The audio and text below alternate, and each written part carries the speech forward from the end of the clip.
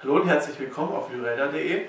Wir schauen uns nun an, wie man eine Determinante ausrechnet von einer Matrix, die größer ist als unser 2 Kreuz 2 oder 3 Kreuz 3. Also zum Beispiel von einer 4 Kreuz 4 Matrix. Das heißt, zum Beispiel, wenn wir ein Gleichungssystem mit 4 Gleichungen und 4 Unbekannten hätten. Stellen wir uns vor, wir haben diese Matrix und wir wollen jetzt die Determinante herausfinden. Nun können wir nicht mehr einfach so vorgehen, dass wir einfach hier hinten dran die vorderen Einträge nochmal hinschreiben und dann schräg berechnen. Das funktioniert ja nicht. Das heißt, wir müssen einen Trick anwenden. Und der Trick ist der folgende: Man nimmt eine komplette Zeile oder eine komplette Spalte und entwickelt nach dieser die Determinante. Das heißt, wenn ich die Determinante von a berechnen möchte, dann schaue ich am Anfang erstmal diese 1 an, nehme alles, was von dieser 1 in Zeile oder Spalte ist, weg. Das heißt, ich schreibe 1 mal, was bleibt hier als Matrix übrig? 3, 1, minus 1, minus 1, 1, 2, 0, 0, 1. Das heißt, ich habe jetzt hier nach der ersten Zeile und der ersten Spalte entwickelt. Als nächstes würde die 4 drankommen. Und jetzt muss man allerdings darauf achten, es wechselt immer das Vorzeichen. Plus, minus, plus, minus. Das heißt, ich muss jetzt hier schreiben minus 4 mal. Nun, was bleibt übrig, wenn ich hier die 4, also diese auch noch außer Gefecht setze? Dann bleibt übrig minus 2, 2, 3. Minus 1, 1, 2. Und 0, 0, 1. Nächstes, also hier plus, minus, also wieder plus 5 mal. Was bleibt übrig, wenn wir diese Spalte entfernen? Minus 2, 2, 3.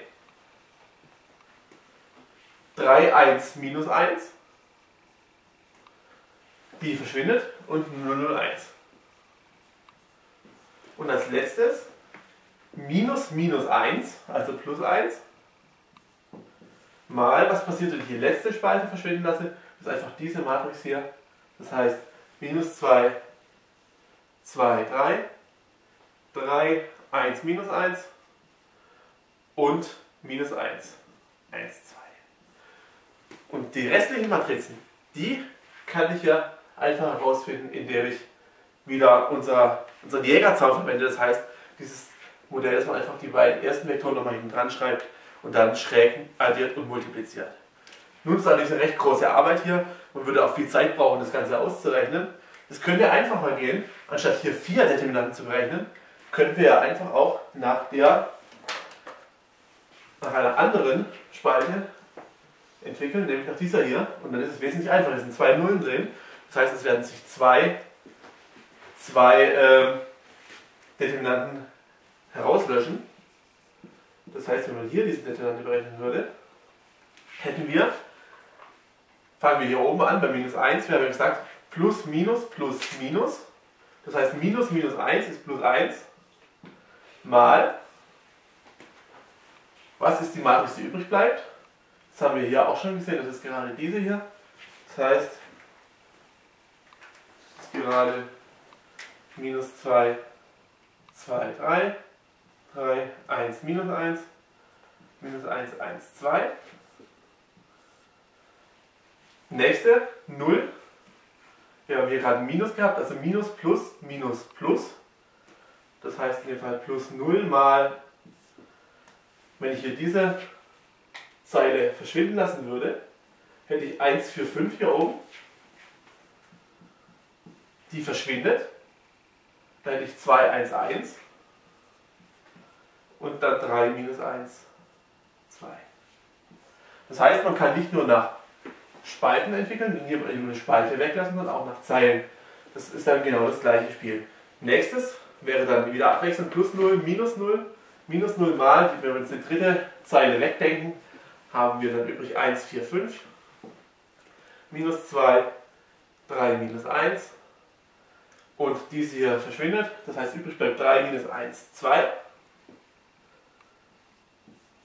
Und als letztes, also wir haben hier gesagt minus, plus, minus, plus.